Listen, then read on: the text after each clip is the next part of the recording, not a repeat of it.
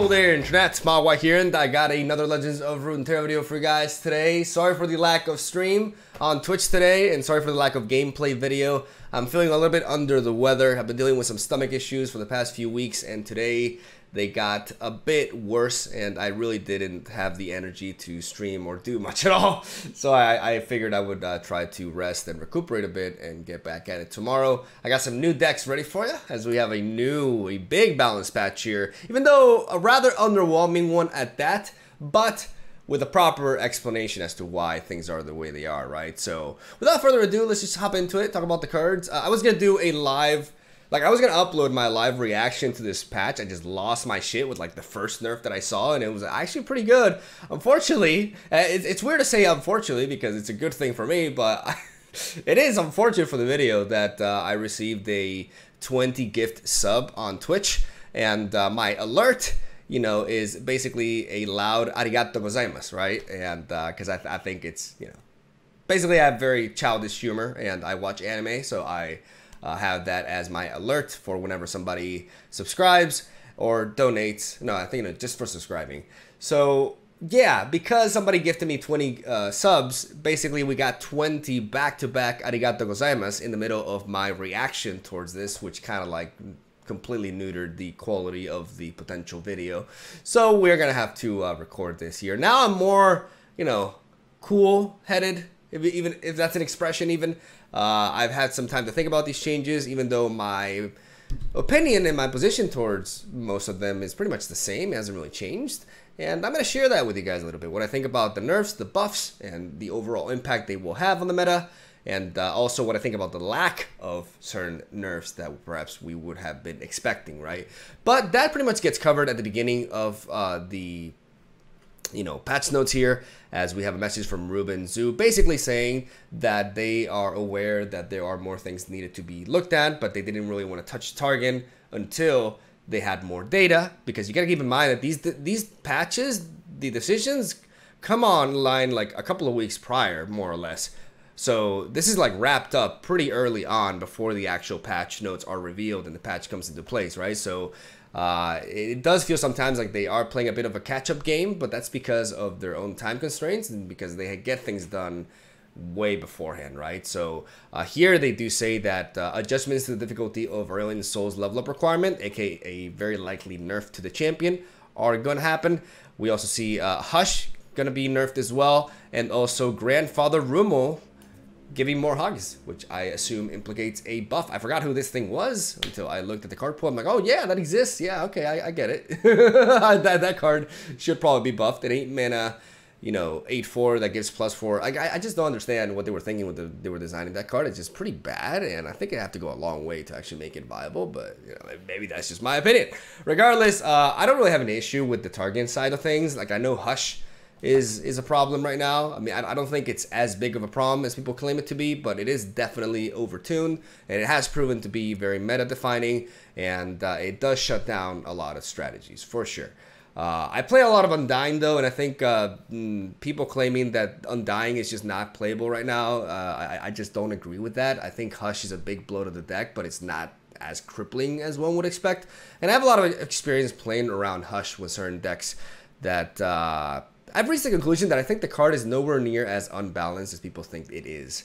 But I also don't deny, I can't deny, in fact, I support and I agree, the fact that it is very polarizing, and it is just not healthy design for the game as a whole. And I would not be against it being nerfed. And in fact, I do in fact expect it to be nerfed, and I welcome it, right? But I also don't want them to brutally murder the card, right? So maybe I am a little bit alone in that sentiment. I think interaction is important in the game, but I also think you have to do it responsibly, and I do think Hush was definitely overall a bit of a mistake, even though some people really, really, really despise the card. And yeah, I get it. So having that said, the reason why I find this sort of balance patch more underwhelming is not because of the lack of Targon changes, but specifically because of the lack of Bilgewater nerfs. And that's something we're going to touch on as we look onto these changes right here. I was definitely expecting a change to Petty Officer and Riptide Rex, but that is not happening this patch, even though Ruben has tweeted about Petty Officer. I did retweet it on my Twitter. Follow me on Twitter because, you know, I mean, if you want to, I'm not particularly interesting there, but you know, I do post about Runeterra and stuff, and I did retweet Ruben as he mentioned Petty Officer is going to be changed in the next patch, and I would expect Riptide Rex to also be given the ban hammer as well. I think Bilgewater has been dodging nerfs for a while. It's not like they've always been the most OP region, because that's just not the case, but other regions have been significantly nerfed over the past few months, and Bilgewater hasn't, and we're seeing the results of that as they are the most prominent region in the game. And I do believe it is about time they get axed a little bit. But let's talk about the actual changes in this patch, and we're gonna start off with your boy Ezreal, who got, man, he just got massacred. Look what they did to my boy. He just I can't even recognize him anymore. This is brutal. This is brutal, ruthless, and honestly, just an amazing, I don't know if amazing is the term here, a very strong nerf to the card. Let's go with that. He now needs to target enemies 10 times, or you need to target enemies 10 times in order to level them up. This is a massive, massive nerf to the card. It is on par with the Heimerdinger nerf that we saw recently, and also the Hecarim one as well. But not so much the Hecarim, because there's no real upside to this. It's just a strict nerf. There's no push for any sort of like synergy, which is why I'm not the biggest fan of the change as a whole. I do believe Ezreal is a good champion for the game, because it does provide players with a different or an alternate win condition that goes beyond just attacking the opposing nexus for the win. I think it's important to have different playstyles. I think it's important to promote combo decks that may go a little bit wild at a certain point. And I am one of those degenerates that enjoys playing Ezreal Karma every now and then. And now, Ezreal, any sort of status that he may have had as a tier 1 champion is long gone. He's going to join his buddy Heimerdinger in the dumpster ranks, as this is definitely going to just neuter him, as like any sort of top tier viability is gone, in my opinion. Having to target 2 more units makes him just so much harder to level up. In Bilgewater specifically, the only real way you could cheat out an early level up with Ezreal is with Riptide Rex. Now, even with Riptide Rex, it's still hard to reach that point fast enough. And I'm not even going to talk about any sort of like Noxian version of Ezreal, which is just completely murdered, because that one had more difficulty promoting the level up while not losing too much on card advantage. I think Ezreal Karma still has some potential, because Karma has enables you to very easily level up Ezreal, right? Once you have Karma on the board, you can play a Static Shock, for example, and you are effectively targeting units 4 times with just 1 spell. So that can you know, be a little bit saved, I guess, but ultimately I was definitely like, even in a deck like Ezreal Karma, getting Ezreal to level up and setting up the Karma is like, that's like the hardest part, right? Getting Karma on the board and having Ezreal on the board at the same time. Now, when most of the time you're going to have to be playing Karma prior to level up Ezreal, is going to overall hurt the consistency of the deck. It's going to make it more disruptive, and it's just going to mean Ezreal Karma is nowhere near as strong as it once was. It wasn't really deemed a tier 1 deck per se, even though it was a nice counter to Aurelion Soul decks. And the best version of Ezreal right now, which was deemed to be the Bilgewater, but even though I'm a big fan of Ezreal Karma, but I don't know the exact numbers. I do know that Bilgewater was more prevalent in the latter. That one is definitely taking a big hit to the face, even though they still have Petty Officer and Riptide Rex. Losing easy, or at least the ability to level him up at, you know, regular speed, is just massive. I know I'm rambling a lot about this champion, but I think this change is really, really big, and I think it's just a big, big blow to the champion. Maybe I'm overplaying it. Maybe it's not as impactful as I'm thinking it is. Maybe this champion is still really strong, but I have a hard time believing that. Like, this is just such a big nerf. We're not talking about 1. We're talking about 2 more targets. Like, that's too much, man. That's too much. I'm a little bit disappointed, because I would have liked for them to take a different approach, maybe promote some sort of synergy within him, like kind of like how they did with Hecarim at least. But this is just a downright huge nerf, and there's not much more to say about that. But then on the upside, we got your boy Lee Sin, who is not only like buffed, but completely, like in a way, like pretty much redesigned. Similar treatment to the likes of Jay Medarda. In case you guys don't remember, he went from an 8 drop to a 6 drop. Lee Sin went from a 6 drop to a 4 drop, and did not really lose that much stats at all. Like, you went from a 3/6 to a 3/4 for 2 mana. That is an upgrade, ladies and gentlemen. This card is so much better than before. It's insane, especially considering the nature of this card as a combo-based finisher.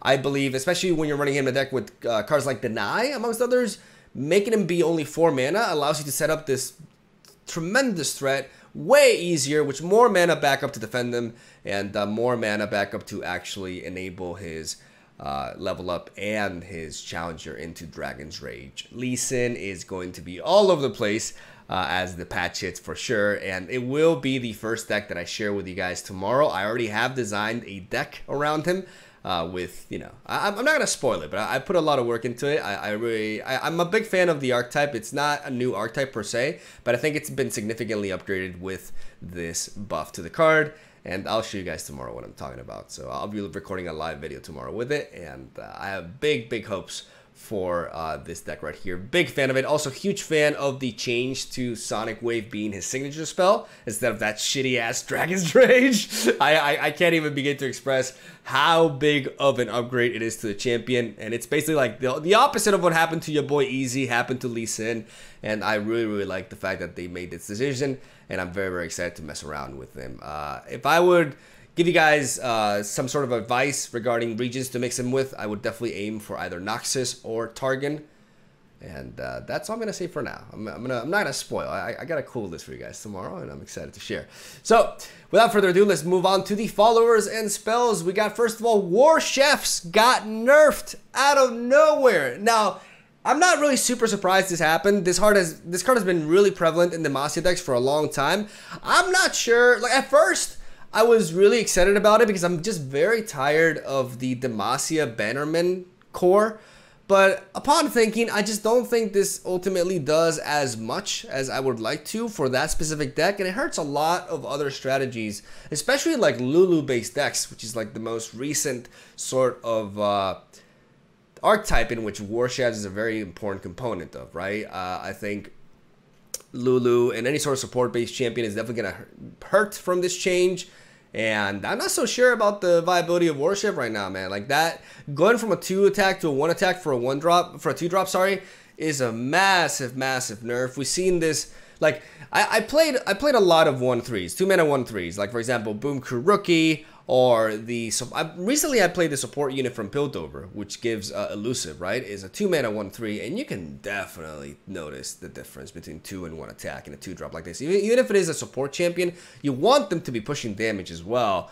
And this is massive, man. This is really big. I don't know what this is gonna do to Demacia, but it's definitely going to be a big blow to the region. I'm not sure if the timing is the best. We'll have to wait and see. But this is perhaps one of the changes that I've changed my mind about the most. Because at first I was very excited. Because like I said, you know, one gets tired of the same Demacia card being in every single Demacia deck. This may promote more Lucian gameplay, you know, to kind of like make up for that 2 drop slot. But definitely just going to really change things up in the Demacian curve. And whether that's a good or a bad thing, we'll just have to wait and see.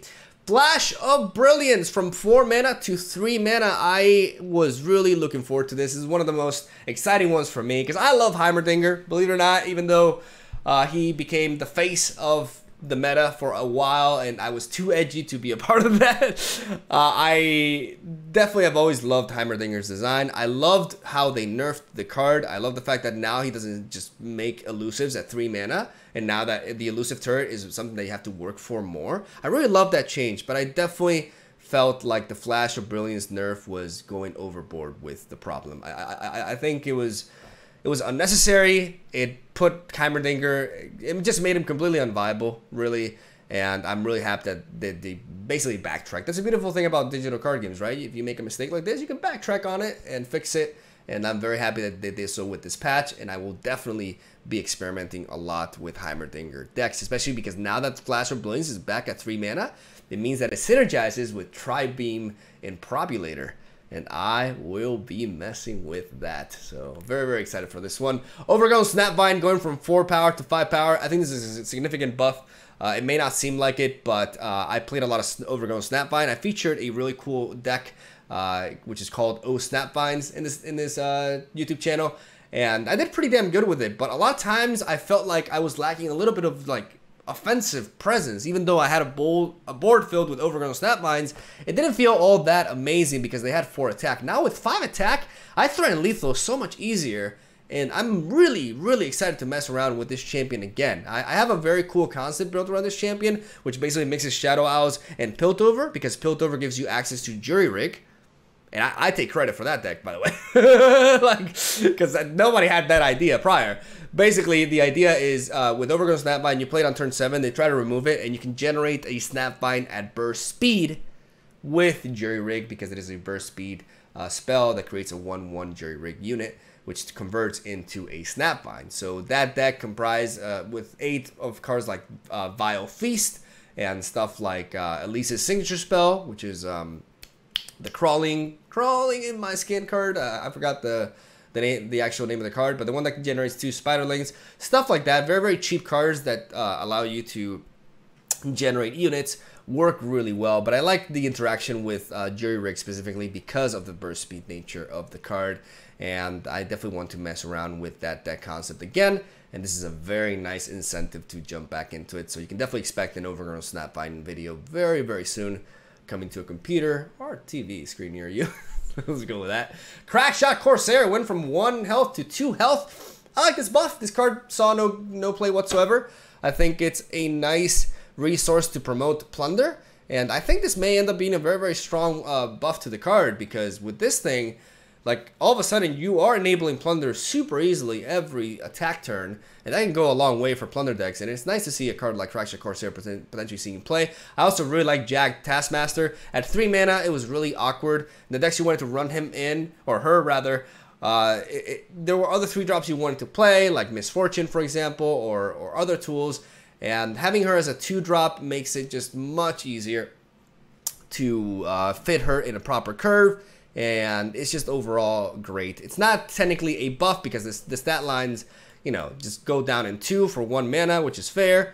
But I definitely do think Jag Taskmaster will be better as a 2-drop than she will ever have been as a 3-drop. So I'm very much a big fan of this change as well. Also a big fan of the Euro Grifter change. It's about time this little guy does not give you a warning shot unless you meet the Allegiance requirements, which is a very big deal, because this is going to be a big blow to Bilgewater Noxus pirate aggro decks that try to get cheeky and run a bunch of Noxing cards like Ravenous Flock and Death's Hand. All of a sudden, you got to worry about meeting the Allegiance requirement for Euro Grifter and having too many Noxus cards in your deck, because you really, really need it. Like, the nab is really secondary. The main thing you want out of this card is the warning shot. The fact that you play this, you have a body that gives you a warning shot, is super valuable for that deck, especially because it is a very important Riptide Rex enabler.